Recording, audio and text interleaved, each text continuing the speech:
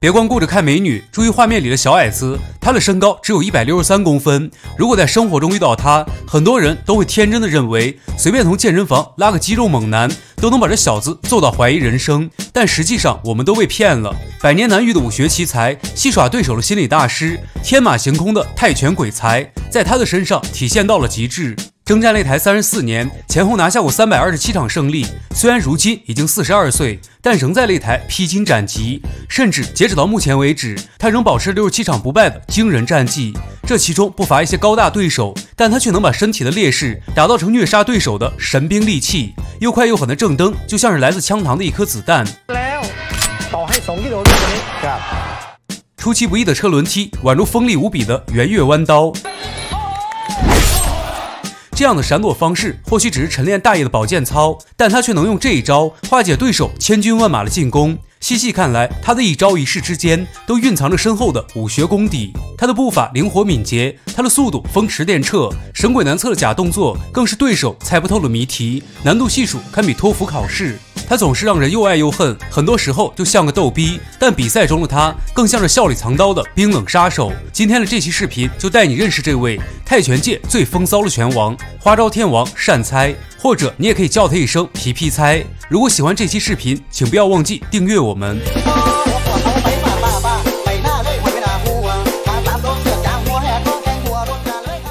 1980年7月，善猜出生于泰国的马哈沙拉堪府。和很多格斗明星一样，善猜的家庭极度贫穷，但泰国浓厚的泰拳氛围也注定了这项运动迟早会扎根在善猜的心里。在善猜8岁那一年，他看到朋友的哥哥在打完一场泰拳比赛之后，不仅得到了金钱的奖励，还颁发了玩具作为奖品时，善猜也第一次对泰拳有了前所未有的向往。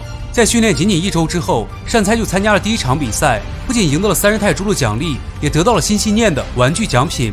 然而更重要的是，这个一念之间的决定也将会影响善猜的一生。善猜的格斗天赋也在训练馆被彻底激活，一边苦练泰拳基本功，一边像个大人一样在不同的拳场进行着比赛。在善猜14岁时，也从老家搬到了首都曼谷，并正式被宋拉收为门徒。他是逍遥派的开山祖师爷，曾经已经无敌寂寞的宋拉就跑去参加了拳击比赛，并在96年的奥运会中为泰国队摘得了羽量级金牌。逍遥派的武功精髓讲究凌波微步的灵活，又有料敌先机的敏锐，千变万化，自在极意。说人话就是一个字儿：浪。作为掌门人的宋拉培养出2位得意门徒，一位就是我们的皮皮猜，而另一位就是被称为泰拳梅维瑟的闪电勒德斯拉。在泰国的所有拳手中，每个人的心里都有一座殿堂。虽然在这个国家有很多泰拳冠军，但是最具含金量也是最被全民认可的，就是在伦皮尼拳场成为冠军。在善猜15岁那年，他就已经踏入了伦皮尼拳场。经过几年的训练，他已经变得无可匹敌，飞身砸肘，刺刀正踹，再配合上的风骚无比的步伐，真的是技惊四座，羡煞旁人。在善猜16岁那年，已经成为了伦皮尼的超营量级冠军。当然，这只是鬼火少年的刚刚开始。随后，善猜也成为了这里的常客。从97年到10年，善猜前后5次在这里成为万众瞩目的冠军。纵观善猜的职业生涯，共计打过378场职业比赛，赢下了场数高达327场。如果一场一场的去细讲，估计全部看完，正好能赶上吃年夜饭。所以今天的影片，大师也精心准备了11场比赛，不为别的，就是感受一下什么叫做泰拳宗师。第一场比赛，善猜对阵乔纳森·屠虎。提到屠虎这个名字，很多人既熟悉又陌生，但是你一定看过他的比赛。曾经凭借360度旋风踢，不仅让屠虎一战成名，也迅速火遍了整个格斗圈。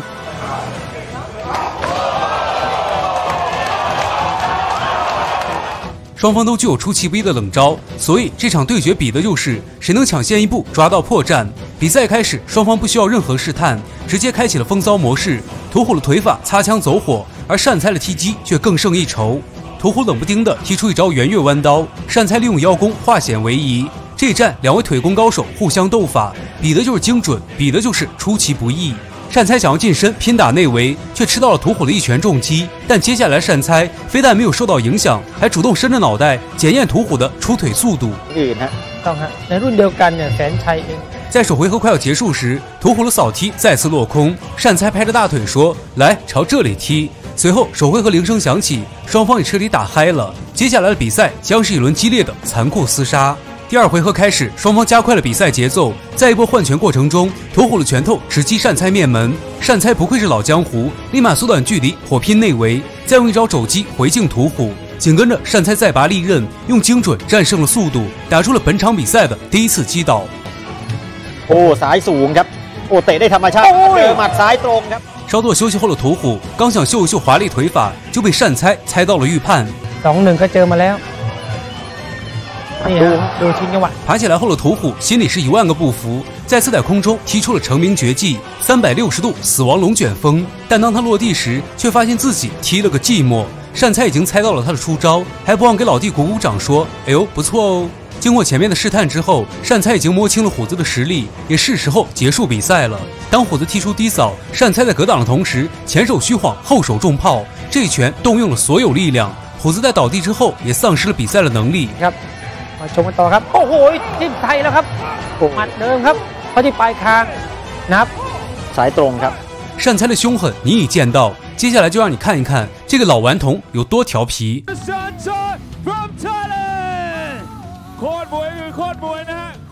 第二场比赛，善猜对战宫巴，他是来自南非的泰拳手，曾经因为殴打女友而在网络上臭名昭著。但就是这么一位渣男，却被善猜的舞台魅力所吸引，在比赛中对善猜那真叫一个毕恭毕敬。这一战是残酷的纯泰规则，双方都没有佩戴拳击手套，而是用缠手布简单的保护。比赛开始，对手踢出一记高扫，善猜在接腿之后直接放倒。ข้างหลังนี่สักเสือหลวงพ่อเปิ่นซ้ายมือนี่เป็นการสักของ5แถวอาจารย์หนูแต่5แถวใหญ่มาก。 接下来，善猜扫踢背捉，对手活学活用，接腿后低扫，但是急腿下去，善猜就像个不倒翁，下盘稳稳的被吸在地上，对手是满脸问号，怀疑人生。เกี่ยวได้ครับเกี่ยวได้เกี่ยวได้ครับเนี่ยครับเตะภาพในครับแล้วก็ปล่อย。不愧是善猜，功底深厚且扎实，哪怕是在失去平衡的情况下，也能先稳住场上的局面，再用精准重拳击倒对手。นี่ทำไมไม่กำไปให้มันเรียบร้อยเลยครับตอนนี้คุณสมจิตโอ้นี่ครับ。 当双方打了第二回合，善猜表现出了老奸巨猾，在看准时机后发动了进攻，先用前手拨开对手的防守。当对手城门大开的一瞬间，善猜点燃了后手重炮，这一拳也让对手痛苦不堪。这就是高手和大师的差距，高手可以抓住机会，而大师却可以制造机会。จากนั้นครับ20 นาฬิกาถึง 21 นาฬิกา45 นาทีเจอหมัดซ้ายครับต่อยซ้ายเข้าตาครับโอ้โหหมัดซ้ายทิ้งจังหวะ 第三场比赛，善猜对战恩里克穆勒。和善猜打比赛有一个不成文的规律，他可以谈笑风生，不乱阵脚，而对手一旦当真，进入到善猜的节奏，就只能生死由命，后果自负。正是因为这一点，也让这场比赛变得更加波澜壮阔。首回合开始，穆勒的确表现出了侵略性，善猜则是稳中求胜，不动则已，一动千钧。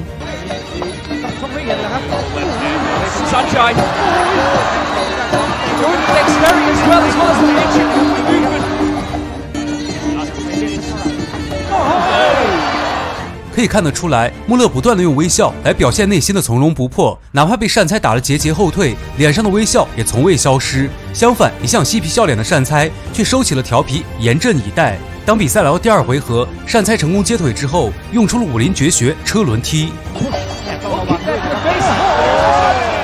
逃过一劫后的穆勒依旧是内心不慌，面带微笑。看到这一幕的善猜更加坚定了斩杀的决心。他用雷霆万钧的组合连击、重拳、扫踢、肘击，毫不留情地朝着穆勒丢去。这波狂风暴雨的进攻也让穆勒双手抱头坐在地上。很快，比赛来到第三回合，穆勒在出拳扑空之后，善猜快速上步，踢出了威震江湖的变线踢。对手依旧是微笑着表示没事儿，但是下一秒意识却对身体说：“要笑你自己笑，我实在扛不住了，我先睡会儿啊。” 善猜势大力沉的变线踢，就像是死神手中的收魂镰刀，也让穆勒带着微笑瞬间进入到甜美梦乡。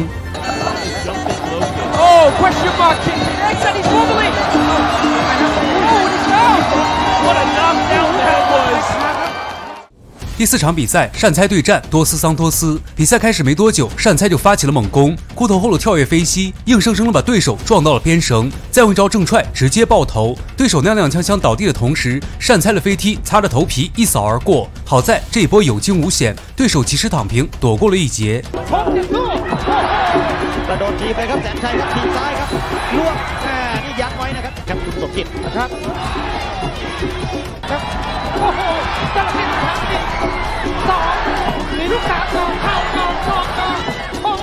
善猜不同的进攻手段也让局面形成了一边倒。善猜再次出手，当所有人以为只是刺拳时，善猜却改变轨迹，双手箍头，对手只顾着头部防守，身体的空当却一览无遗。善猜干脆利落的撞击，像一柄钢刀直插对手心脏。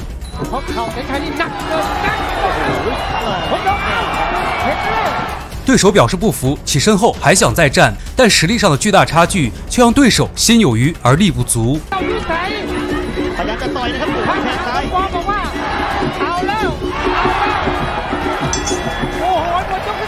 当比赛来到第2回合，对手早已经是溃不成军，俨然成了擂台的人形沙包，甚至护齿也被善猜直接打飞。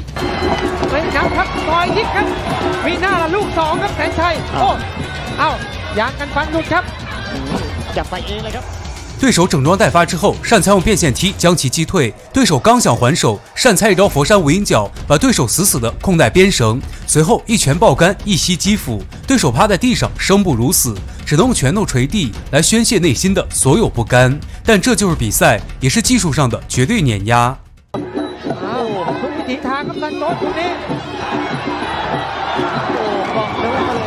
第5场比赛，善猜对阵弗雷塔斯。他是来自巴西的泰拳名将，曾在 MAX 赛事拿到过冠军。可以看到，对手无论是身高还是体重，都比善猜占据了绝对优势。但善猜此战的表现，也会让你深刻体会到什么是以小打大的技巧大师。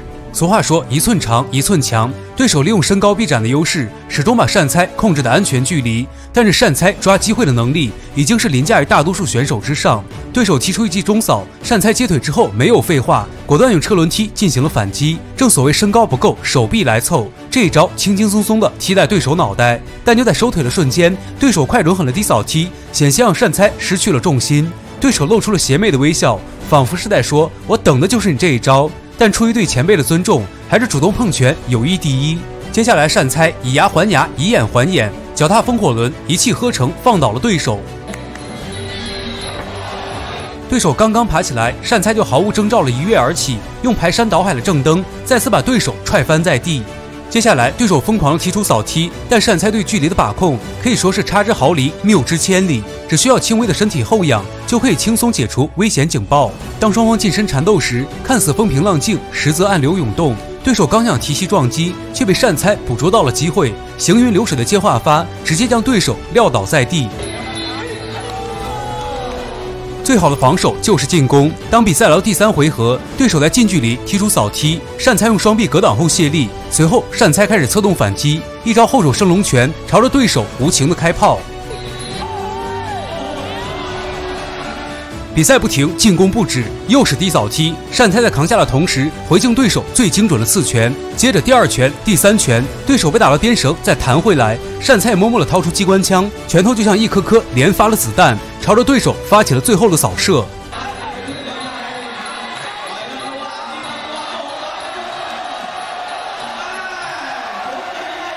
第6场比赛，善猜对战米勒迪。他是来自爱尔兰的泰拳手，也是 WMC 组织的欧洲冠军。想要在自己当打之年击败行业的传奇人物，是每位年轻选手的梦想。米勒迪也不例外。或许对于年轻人来说，这既是一次机遇，更是一种挑战。赢了会所嫩模，输了下海干活。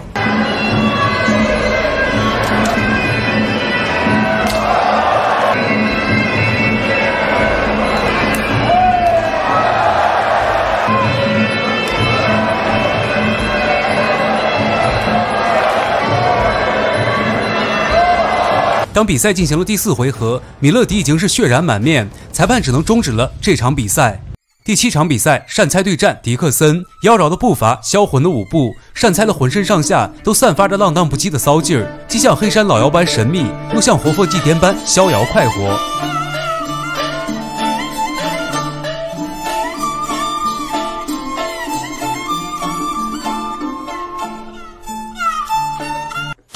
话不多说，回到比赛，善猜用一记正蹬，外加一招飞身正踹，抢占了先机，按下了进攻按钮。这一战又是一场纯泰规则，双方不带拳套，正面硬刚。善猜在踹飞对手之后，立马用标志洗牌嘲讽对手，迪克森却有样学样，立马将这套动作完美复刻。观众也不禁感叹：这家伙胆子是真大。可是这个動作却把善猜彻底惹毛，他一边变本加厉地继续嘲讽，一边用疯狂的输出教这个小子如何做人。 ว่าเขามีฉายากันมากมายว่าใจถึงแม้จะตัวเล็กแต่ว่าเป็นมวยที่ออกอาวุธได้เร็วฮะดูฮะถูกที่โอ้โหตรงนี้หุบขวาครับถึงคำว่าตามนะครับโอ้นี่ตามต่อฮะสาวเวียดนามนะฮะตามกันดูต่อครับตามกันดูต่อดูจังหวะดึงครับจิ้มซ้ายลำตัวครับ 最终，年轻气盛的迪克森也被逐渐的瓦解了斗志。在善猜轻描淡写的爆杆拳之后，也只能蹲在地上，遗憾的输掉了比赛。 แฟนมวยที่เวียดนามนี่อึ้งนะครับโอ้โหโดดจิ้มซ้าย 第8场比赛，善猜对阵巴拉赫，这是一场高低不等赛。善猜将再次扛起以小博大的艰难重任。比赛刚一开始，善猜就放出了大招变线踢，但对手却在躲过之后，利用身材上的绝对优势，瞬间把善猜连根拔起。 对手以为占据了优势，便用善猜的招牌动作，当着所有人的面嘲讽善猜。观众在看，善猜在恨。在擂台睚眦必报的善猜决定为这一摔找回颜面。只见他提了起短裤，做好准备，用一招天外飞仙重重的扫来对手腿根，随后2记扫踢快速近身，在内围缠斗的过程中，险些把巴拉赫摔出擂台。善猜笑了，能够当场报了仇，绝对不会拖到下一场。 互有一摔的双方也进入到下一波较量。巴拉赫用那双超长大腿朝着善猜就是一次重击。善猜提前预判，在后退的一瞬间格挡了对手的进攻。那么接下来就让你看看哥的腿功吧。善猜原地跳起，声东击西，迫使对手本能的转移防守。此时巴拉赫敞开了防守大门，善猜的扫腿直取对方首级。这20年的腿功，就问你挡得住吗？ เป็นมวยนะปาราซิโอ้โหดูครับแฟนมวยครับ สุดยอดไปเลยครับโอ้โหดูทันหรือเปล่าแต่ได้第9场比赛，善猜对战德安杰洛。他是来自意大利的泰拳手，178公分的身高，足足比善猜高出了15公分。当人们都在想这场以小博大的比赛，善猜究竟该如何应对时，善猜就已经在场上先发制人，高扫外加一记飞踢。明明身材没有任何优势，却偏偏想着用短腿终结。这就是善猜，只要他想做，就没有不可能的事儿。开局仅仅10秒钟，善猜这头短小的猎豹就右手侧距，左腿准备，奔着对手打出了华丽的车轮踢，现场的气氛也被推到了高潮。 对手决定放手一搏，但奋力一击的左摆拳却在善猜面前石沉大海。反观善猜这边，却在闪避的一瞬间，右手反击拳精准命中。这就是普通和一流的差距，差之分毫却失之千里。而接下来就该轮到善猜表演了。他先是抬起了右腿，用假动作骗过了对手，随后洞察对手的破绽，左腿也完成了蓄力，用一招天外飞仙完美爆头。整场比赛只用了短短30秒。 对手在精湛的技术之下，也不得不对前辈心服口服。ครับเด็กเอ็นเจโร่นี่โอ้โหครับโอ้โหแข้งเดียวไม่เหลวแลครับแข้งเดียวไม่เหลวแลจริงๆครับ 第10场比赛，善猜对战弗朗索瓦。他是欧洲泰拳冠军和前 WPMF 世界泰拳冠军。虽然职业生涯拿奖到手软，但和善猜的对决注定会让他刻骨铭心。伴随着狂浪的音乐，黑山老妖摇摆着身躯，用最风骚的鬼火舞步出现在所有拳迷的面前。这就是善猜的风格，把骚劲儿和浪劲儿表现到了极致。 比赛正式开始，对手率先发起了进攻，想要在气势上碾压善猜，但刚刚起腿就被善猜抓到了机会，截腿和半摔一气呵成。对手也是不信邪了硬茬，再次起腿被抓放倒，善猜将接腿摔发挥到了出神入化。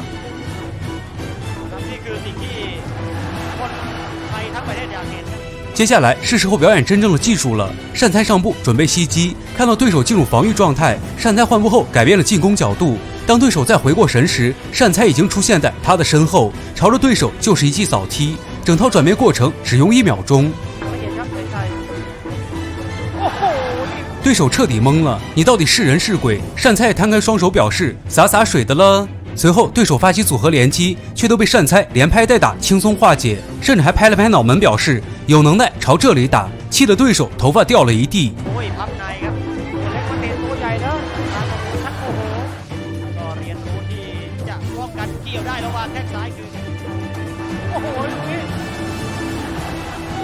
对手早已经恼羞成怒，却不甘心就此缴械投降。然而逃过一劫的对手刚刚松了一口气，善猜的闪电风暴就再度来袭，踩着筋斗云踏南天碎云霄，对手挡了挡不住。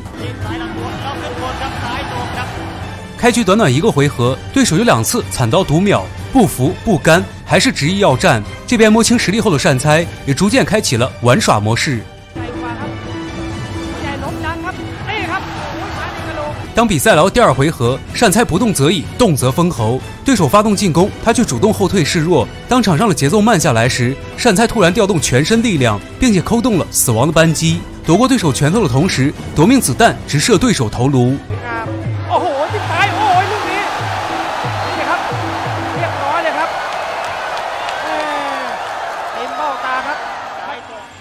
第11场比赛，善猜对阵阿米库奇。他是来自阿根廷的泰拳选手，曾在 WKL 泰拳赛事成为南非和阿根廷冠军。比赛刚一开始，库奇就掀起了血雨腥风的进攻，不断的近身肘击调戏着善猜。善猜只用一招扫腿，就瞬间把库奇撂倒在地。接下来，善猜完成热身，杀戮模式也即将启动。善猜一记飞踢快速近身，在内围和对手拼起了刺刀，打出撞膝的同时，还顺便躲掉了转身肘击。但紧随其后的就是善猜的箍头撞膝，对手慌了，善猜亢奋了。或许此刻对手的眼里，善猜就是那掌管生死的笑面阎罗。善猜气定神闲的正蹬，把对手死死地控制在角落，暴雨梨花般的疯狂输出，彻底破坏了对手的节奏。本以为他会一口气拿下，但善猜却不紧不慢地回到擂台中央。此时此刻，对手却浑然不知自己正在逐渐坠入陷阱。对手试探性的扫腿，但善猜已经杀意已决，稳稳接腿之后一拳放倒。既要赶尽杀绝，又何必给予希望？或许只有这样，才能将对手仅存的气势彻底的一举歼灭吧。再来看对手这边，早已经是溃不成军，还没等对手反应过来，善猜做出了抬腿假动作，骗了对手只能提膝防守。善猜却将攻击的目标转到支撑一切的左腿，对手失去重心后慌的一批。善猜滴水不漏的进攻也创造出了绝杀的机会。善猜势如铁锤的撞膝，一膝直戳心窝，一膝直接爆头，这才是真正的技术碾压。